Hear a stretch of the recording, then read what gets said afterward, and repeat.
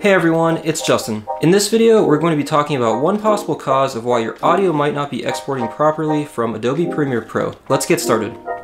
Starbucks coffee, homemade coffee in a Starbucks cup. Nothing against Starbucks, but my coffee's better. If you're new to the channel, we talk about tech, travel, photography, videography, and sometimes a little bit of finance. If you're already a subscriber, then it's good to see you again. A few years ago, I published a video on this very topic. I proposed a solution, but it was kind of hacky. It only worked some of the time, but the biggest problems were that it only worked on Mac, and it made the file blow up in size. Today, we have a much better solution. And despite that old video being super lame and almost cringeworthy to watch, I had just started out on YouTube after all. It's my most viewed video, and it remains one of the most popular ones to this day, which means one of two things. Either Adobe hasn't fixed the problem yet, I wouldn't know because I switched to Final Cut Pro a long time ago, but that's for another video. Or two, a lot of you haven't upgraded yet, to which I say, come on, it's 2021, get with the times.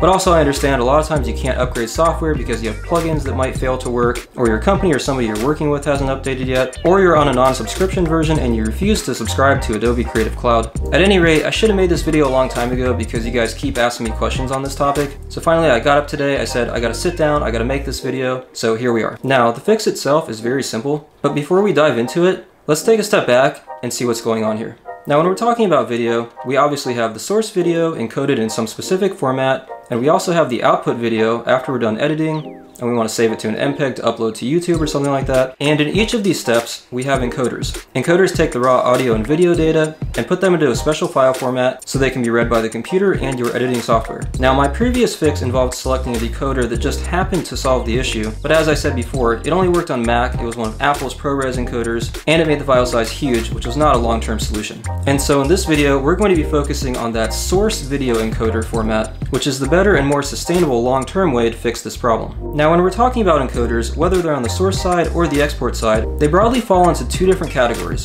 The first one being constant frame rate, and the second one being variable frame rate. And based on the name, you can probably guess how each of these work. With constant frame rate footage here, where we have a fixed frame rate of delta t of say 1/24th of a second, then if we look at our timeline, t, we're going to see at each interval of time here, we're going to have a frame of audio and video data that represents a time window of delta t. So here's delta t, here's a time period of delta t, here's another time period of delta t, and so on.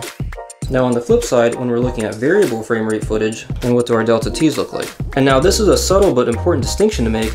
You might have told the camera to record at 24 frames per second, which translates into 1/24th of a second per frame. However, your camera's codec, which is taking the raw sensor data and writing it to a file on your memory card, might decide a little bit differently in order to optimize storage space. And so if we look at our timeline again, then we'll see that during periods of high activity, the codec will save data at a more frequent rate. However, where there are periods with less activity going on, the codec might decide to increase that window size or decrease the sampling rate. And you can see where we have more activity going on, we need more data in order to capture what's going on from frame to frame. But when we have less going on, we can save storage space by writing data down less frequently. For example, you can imagine that it takes a lot more data, and thus more frames, to capture all the activity of this fast-moving subject flying around the Tulum ruins in order to describe the changes from frame to frame. In fact, this is exactly why we recorded frame rates like 60 and 120 frames per second, or even higher, even though the output footage is going to be in, say, only 24 frames per second. Compare that to how much easier it is to capture this iguana right here. Wait, did that thing just look at me? And so you can imagine a real-world video might have a lot of variability in the frame rate. And so this sort of variable frame rate footage appears to be the source of the problems that Adobe Premiere Pro presents when performing certain operations or working with certain codecs when exporting your timeline.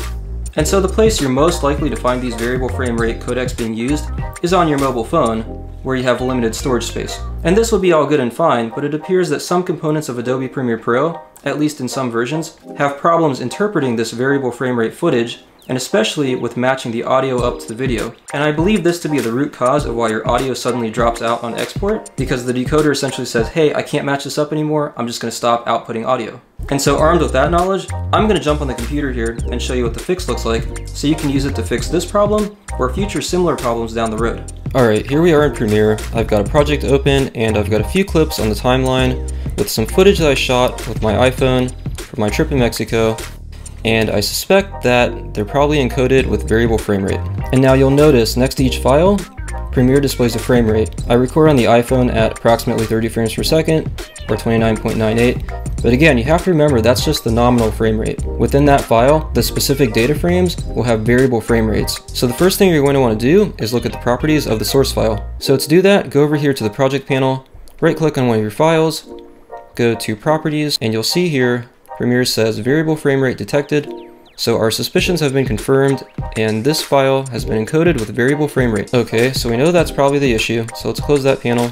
Now, Adobe reportedly added functionality to handle this, but from what I could tell, at least the last time that I used Premiere, remember, I switched to Final Cut, it's been a long time, but the last time I tried it, it still didn't work. And since that time, Adobe support was kind enough to put up a web page describing the issue, where they do talk about variable frame rate, and some common examples of where it might come from, as well as how to address audio-video sync. So they give you the option to either preserve the audio sync or to use smoother video, but that's different than our problem where the audio drops out completely during export. So let's see what other options we have. Now the very bottom of this page gives you a hint as to what the solution might be. Preserve audio sync function may not work. In such cases, it's recommended to transcode the media files to constant frame rate and then use them in Premiere. And that's exactly what we're going to do. Now it's up to you how you want to do this, but my favorite method is to use a program called Handbrake, which is free to download and it works really well. Alright, so here's what the program looks like when you first open it. But before we get started, to keep things organized, I'm going to make a folder inside of our source footage folder, and I'm going to call it transcoded. So we can tell Handbrake to use this folder for the output and keep everything separate from our original source files. Alright, so back in Handbrake, all you have to do is go to open source, and now if you only have one file to deal with, then you can just click on that file and you can hit open. But in our case, we have several files here, 6 files. So I'm going to select the folder that contains those files and hit open. What Handbrake is going to do, it's going to scan all those files. Now if you go to the drop down here, you'll notice it scanned all the files. So here's a little tip. These files were small and that scan process was pretty fast, but I've noticed if you have really large files, and perhaps you're doing this in batches, if you come back here and you keep dropping files into that same folder, then every time you open that folder, it's going to rescan all the files in that folder. And so you might just want to make a new folder every time you do another batch. I don't know why it starts with number 2, so just ignore that, it doesn't really mean anything. So next we're going to go to the video tab. We're going to select the frame rate that we want for the output files. I want 24 frames per second. Pick what you want here. But here's the important part. We're going to pick constant frame rate. And you can play around with the other settings here, but I found that the defaults work pretty well. The next thing you'll want to do is go down here to Browse and select the folder for your output files. And for our purposes, we're going to select that transcoded folder that we made just a few minutes ago. And at this point, you're ready to start transcoding. Now, if you hit start, it's only going to transcode this one file that you have selected. And of course, you could come and do each one of these one by one. But what I prefer to do is go up here, hit add to queue. Now here, you have to do that for each one, which is a little bit tedious.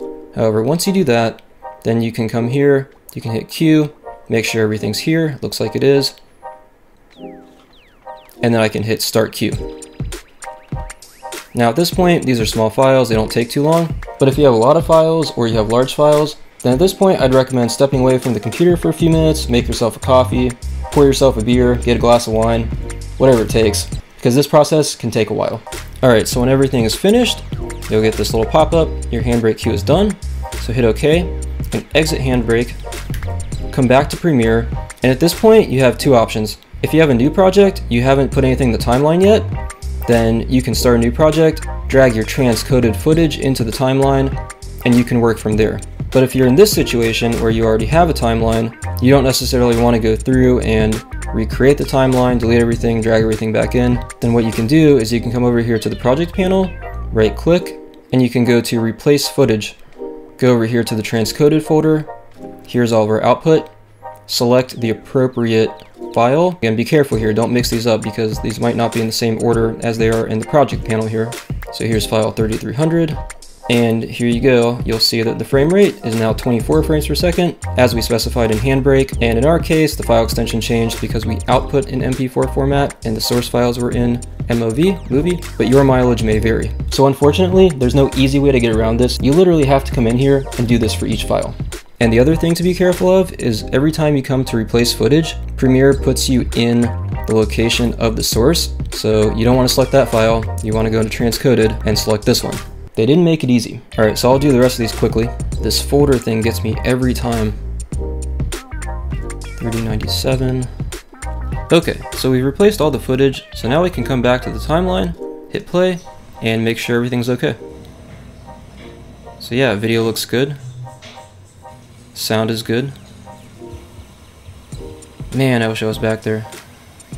Okay, so at this point, you're basically done. All you want to do is go through your timeline and make sure everything lines up correctly. What I've found sometimes is that due to the interpretation of the footage during the transcoding process, sometimes you'll get little shifts in your subclips, so you just want to go through your timeline and make sure that everything still lines up properly. The other thing I found is that if you're using warp stabilizer and you previously analyzed that footage and applied stabilization, you'll have to go through and repeat that process for each clip. And now if all this sounds too tedious and you're in the situation where you only have a few clips that don't have audio, then you can try to be selective about this process. And this might work because I've found that the longer the clips are, the more likely they are to have audio problems compared to shorter clips.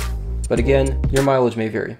And that's everything. You're ready to go and export your timeline. And you can freely use whatever format that you want to.